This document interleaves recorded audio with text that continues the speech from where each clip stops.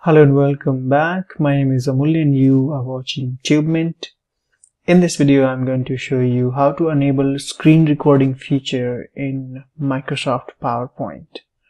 So this screen recording feature or screencasting feature is only available if you have Microsoft Office 2013, 2016 and above. So 2013 and above.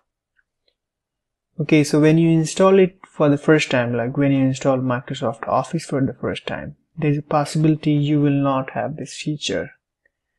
So in the case you don't have this feature under insert, you need to go ahead and update your Microsoft Office. So to update Microsoft Office or to enable this screen recording feature, you simply go to your start menu, and this is possible on Windows 10. If you have Windows 7, 8, 8.1, you will have to do the same thing what I'm doing here on Windows 10.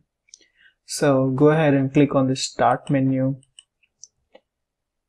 And if you are on Mac, you will have to figure out how you can do the same thing as well. So go to start menu if you're using Microsoft Windows, and then go to settings. So basically you're trying to go to this update and security. So depending on your operating system, Windows 7, 8, 8.1 and 10, go to update and security. And then go to advanced options. And then make sure this is enabled, the very first option, receive updates for other Microsoft products when you update Windows. So make sure it's turned on. Now here it's on now. So basically you have to update your Microsoft Office 2013 and above, irrespective of your operating system, be it Microsoft Windows or Mac. If you're missing any feature, you simply have to update Microsoft Office. So in this case, this one, so go ahead and make sure it's turned on. So you definitely want to update Microsoft other products, and then go back and check for updates. Now this is going to check for the updates, let it be installed, and restart your system, launch your PowerPoint. I'm going to minimize this one.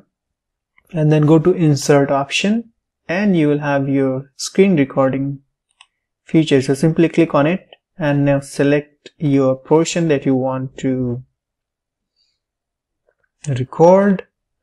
Now these are the options. Here you have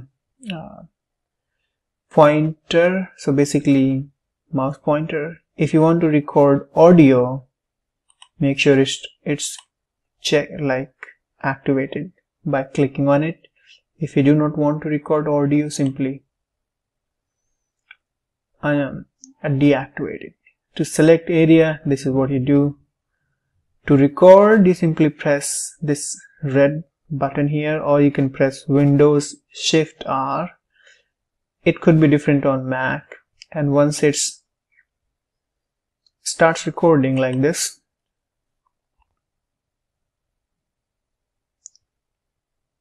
you can pause the recording by pressing Windows logo Shift R, or just pressing this button here, or you can stop it by pressing this, or you can press Windows logo Shift Q to stop it. And as soon as you stop it, it saves your recording in here in PowerPoint as a presentation. Now to save it, you simply go ahead and right click on it and save media as, and you can save it wherever you want it to. So I'm going to save it on my desktop, name whatever you want to, and this is going to be saved in MP4 format only. Now it's been saved. Now you can go ahead and delete it. It's very fast, so it saves very quickly.